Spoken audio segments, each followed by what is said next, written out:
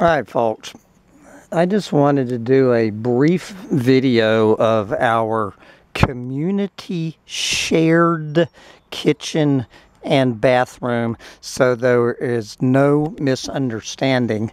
So the kitchen, which is, the light's not great here, this is our outdoor community shared kitchen that anybody who rents a place at Bugs in a Jar Farm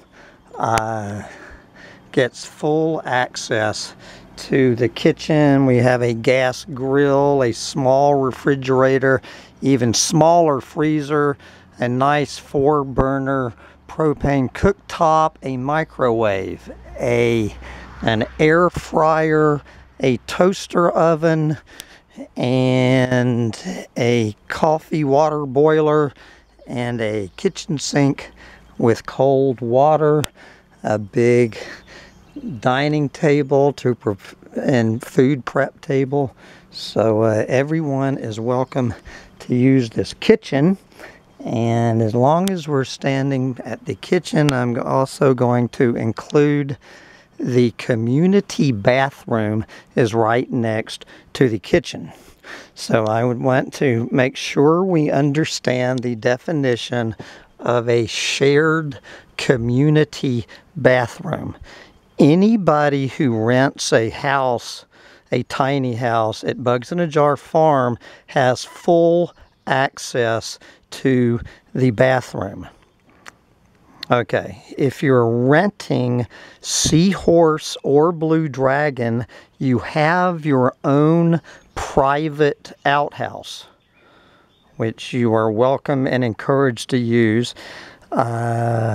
If you are renting Hummingbird, which is right down here, you have no private outhouse. Hummingbird Tiny House only has access to a shared community bathroom. Now, a lot of the folks here, the ones in Blue Dragon and Seahorse, will probably opt for their private outhouse, but they do have access. So understand that you, particularly if you're renting Hummingbird, the community kitchen and bathroom are steps away. So anybody renting a house here wanting to use this bathroom, it's very simple. Knock on the door to make sure nobody else is already in there. As long as nobody is in there, this is a very basic but functional bathroom. Jackson Pollock came down here and painted this bathroom for us. So what this bathroom offers is, as they say, it's your basic bathroom. It has a flush toilet.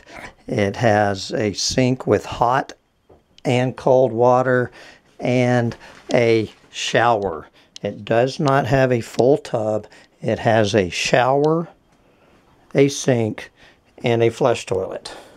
The one thing we ask is if you use this bathroom and you lock the door, that when you finish using the bathroom, unlock the door and make sure when you leave the bathroom that you shut the door behind you. And that is all that we need to say about the community bathroom.